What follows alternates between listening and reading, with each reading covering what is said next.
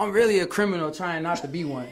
I'm so honest about it. Like I've been arrested for 26 violent felonies. Oh my God. All violent. Who are you fighting? Everyone. I love to fight. It's my favorite thing to do. That is my problem. I like follow to fight. you. I do all bad things on accident. This is the story of Wilana Simone Bibbs, age 20, an aspiring singer who was gunned down by her multi-platinum songwriter and producer boyfriend, Justin Wright, age 34, who she met not too long after she relocated to Atlanta, Georgia, to pursue her music career. Not too lean, baby, ain't got no cheese.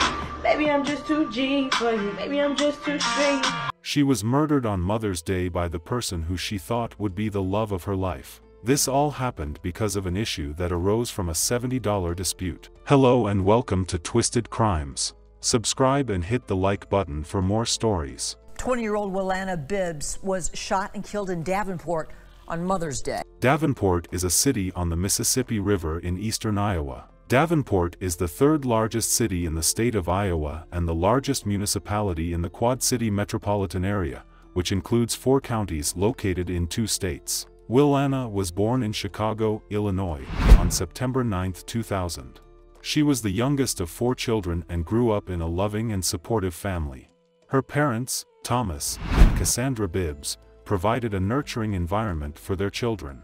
They encouraged their dreams and instilled in them the values of love, respect, and kindness. When Wilana was 15 years old, her mother decided to move the family to Atlanta, Georgia, in search of better opportunities. Wilana embraced the change and adapted well to her new surroundings. She attended high school and quickly became known for her kind heart and infectious smile. A talented and ambitious young woman, Wilana was a sweet, beautiful, and smart girl who had a bright future ahead of her. She loved music, dancing, and traveling. Her passion for singing was evident from a young age. Her captivating voice and natural talent garnered attention from local music producers. Not too lean, baby, ain't got no cheese. Baby, I'm just too G for you. Baby, I'm just too straight. I can even roll in peace. Everybody notice me. I can even go to sleep. I'm rolling on the beat. They try to get me, I got on my knees like Jesus, please. You don't believe in Jesus, so why you got a Jesus piece? If you wanna leave, just leave. But you gotta lie to me. Even the blind can see that you ain't gon' ride for me. You ain't been showing me the love you say you got for me. Ain't no loyalty, you lied to me. You said that you gon' ride for me. Tell me again. She also performed at several events and shows and also participated in a beauty pageant called Miss Black Georgia USA in 2019. In addition to her musical aspirations, Wilana also had dreams of becoming a nurse or a lawyer. She had a thirst for knowledge and a deep desire to make a positive impact in the world.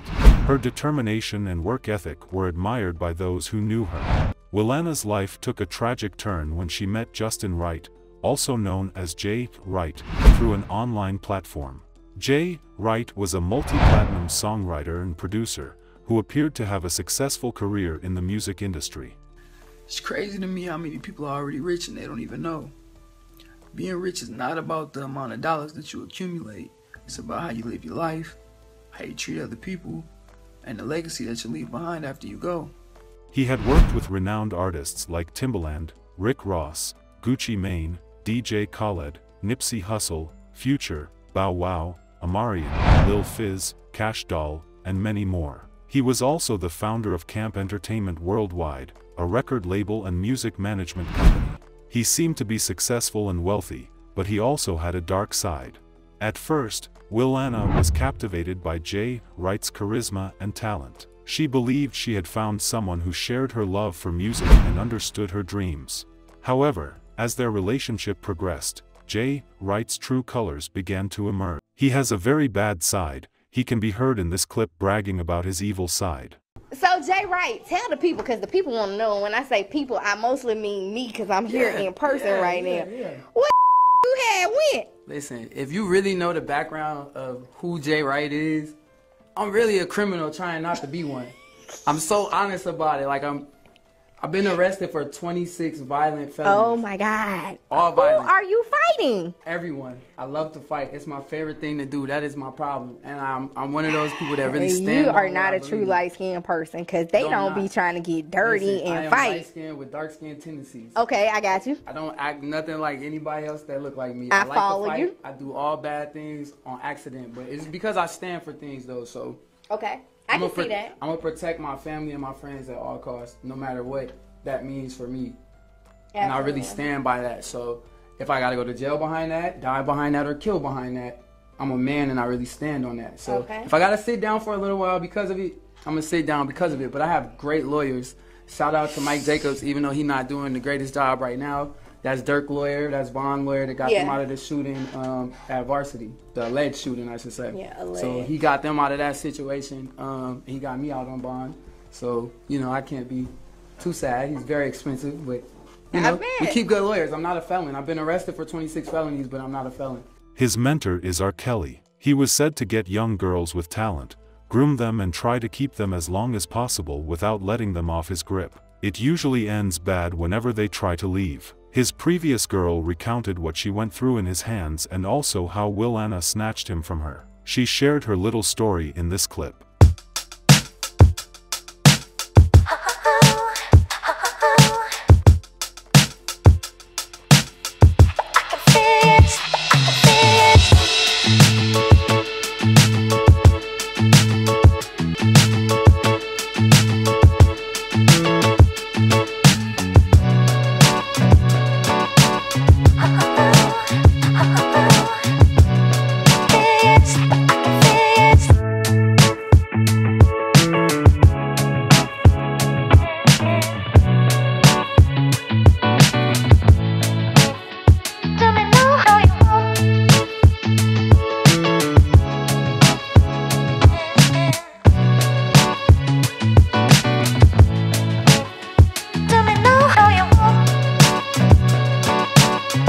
The music stops, so I'll just speak for the rest of the video. At this point, they're dating. He's holding me in his apartment with her help. He's pissing me. He's me. He had Instagram. He was pretending to be me selling the page. This is a screenshot of a post that he posted, and people were actually sending him money just simply thinking that they were buying the page off of me. And on top of that, he left my PayPal balance thousands of dollars negative, not to mention what he did with my credit score. And he can also be seen in this video while he was in jail during a visitation with his previous girlfriend. Justin's behavior soon turned controlling, abusive, and manipulative.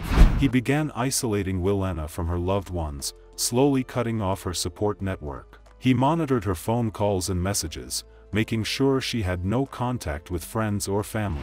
He even coerced her into deleting her social media accounts, further isolating her from the outside world. The abuse escalated over time. Justin Wright would physically assault Will Anna, leaving her with visible bruises and marks. He would berate and belittle her, shattering her self-esteem and confidence. He used fear as a weapon, threatening to harm her or her loved ones if she ever tried to leave him. Will Anna's mother, Cassandra Bibbs, witnessed the changes in her daughter and the toll it took on her. She desperately wanted to rescue Will Anna from the toxic relationship. Determined to bring her daughter home, Cassandra purchased a plane ticket for Will Anna to visit Atlanta for Mother's Day weekend in 2021. The tragic turn of events. However, Justin Wright's mother intervened, manipulating Will Anna into staying with him in Iowa instead. Cassandra had a sinking feeling about Justin from the start and had warned her daughter about him. Despite her mother's concerns, Will Anna chose to stay, unaware of the impending tragedy that awaited her. May 9, 2021, was supposed to be a day of celebration and love as the world honored mothers. For Will Anna, it became a day of unspeakable horror and the end of her young life. That day, Will Anna sent her mother a text message wishing her a happy Mother's Day and expressing her love and appreciation. Little did Cassandra know that it would be the last communication she would have with her beloved daughter. That same day around noon, Will Anna and Justin Wright were in Davenport, Iowa, attending a birthday party for one of Justin's relatives. They were staying at his cousin's house on Calvin Street. Witnesses reported that an argument broke out between them, possibly over money or Justin's music career. Justin accused Wilana of stealing $70 from him, an allegation she vehemently denied. In a fit of rage, Justin Wright retrieved a gun from his backpack and fatally shot Wilana in the head. He then made a devastating phone call to his mother, confessing to his heinous act. It was the morning of Mother's Day when Cassandra Bibbs got a text from her daughter. She said, "Hey, Ma, happy Mother's Day. I love you and appreciate you for everything you do.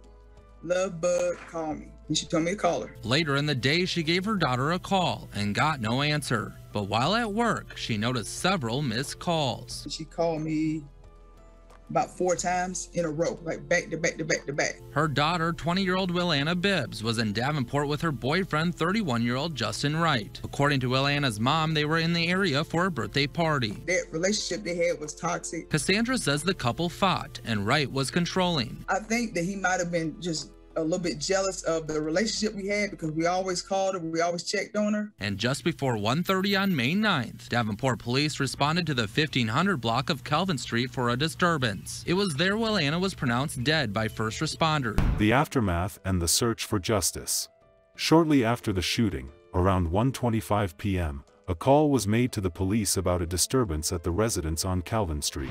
When the authorities arrived, they discovered Wilana's lifeless body on the floor, a victim of senseless violence. The news of her tragic death sent shockwaves through her family and community. Justice's cousin, who was present at the scene, recounted the horrifying moments. He heard the gunshot from upstairs and rushed downstairs to find Justice holding Wilana's lifeless body, consumed by grief. Desperate to save her, he attempted CPR but to no avail. Wilana was gone, her dreams and potential snuffed out by an act of brutality. Justice was apprehended without incident at the scene. He was charged with first-degree murder, facing the consequences of his actions. He remains incarcerated at the Scott County Jail, held on a $500,000 cash-only bond. During his trial, Justice pleaded not guilty and requested a court-appointed attorney. He claims that he is not making any money right now and that he has been living out of hotels since his belongings were stolen in November. Justice was sentenced to life in prison without parole on June 15, 2023. He did not speak during the sentencing hearing. When his mother asked if she could say goodbye to her son as he was being escorted out, a deputy shook his head no and kept walking. The motive behind the murder. The motive behind Wilana's murder remains unclear, but speculation suggests that it may have been triggered by her attempts to end the relationship or conflicts over money and Justice's music career. The police continue to investigate the case, meticulously gathering evidence to shed light on the tragedy. The devastated family and friends. Wilana's untimely death has left her family and friends devastated. They are united in their grief and their determination to seek justice for her. In their sorrow, they have come together to honor her memory and raise awareness about the dangers of domestic violence. A GoFundMe page has been set up by Wilana's loved ones to help with funeral expenses and to support initiatives aimed at preventing domestic violence. They have also taken to social media to share their cherished memories of Wilana, expressing their love and deep sadness over her loss.